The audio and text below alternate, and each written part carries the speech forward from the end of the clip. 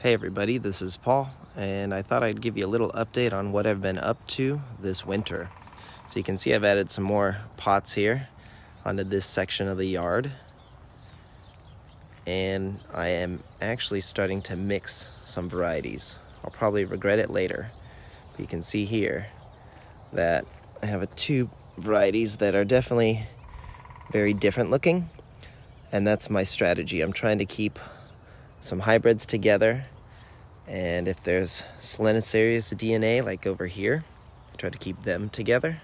So I have my yellow tie and my Selenocereus cetaceus together because they look very different, and I'm just trying to keep the same DNA together, if that makes sense. So when I can, I still am also putting single pots together, one variety I should say. So here's my Laverne pink. I really like this plant, so I'm definitely keeping it as one pot. In one pot, I guess is a better way to say it. So I took some cuttings and rooted them, and they're taken off. I've also mixed here my friend Lotta's variety, is red one.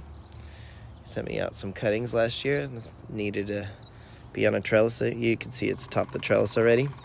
And then I actually have one of my seedlings here, my Orahona seedlings. And ow, I can't believe how much it's actually grown already. I mean, look at this thing. It's a bad angle. Let me come around here. So really stunning little seedling. I can't believe that it's already this tall. This is a 4-foot trellis, by the way, from the ground. So I know I don't recommend mixing varieties, but I mean, sometimes you just have to. Now I also moved my Pride of Fallbrook over here because it was just kind of getting too much sun. And I saw how Danny's was much healthier. So this thing is behind an orange tree, so it should get a bit more shade than where it was previously. So I'm hoping to get some more growth out of it this year, because this plant has rare. I mean, not very many people have it, but it's definitely a very slow growing variety for me. So let me go show you another section that I've worked on. Let's go check it out. So here's what I wanted to share with you. You can see I got several new pots planted here on my left, and they are spaced at 10 feet apart and 4 foot in height. They are stuffed with concrete and rebar, so they're very sturdy. But the only drawback is that I cannot move the pots. But I can move the plants in case they get sunburned or they need more sunlight or something like that.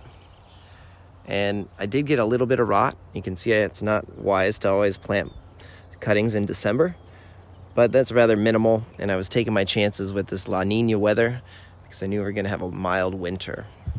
And it's leading us into an early season, it looks like. You can see lots of new growth, lots of new branches are starting to pop out on different varieties here. Nitzel and Cosmic Charlie, and Nicaraguan Red over here as well.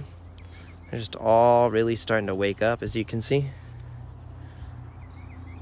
which is great. So I look forward to this season. I hope you do too, and we'll keep you updated. So give us a like and a subscribe. We'll keep them coming. Have a great day. Thanks for watching.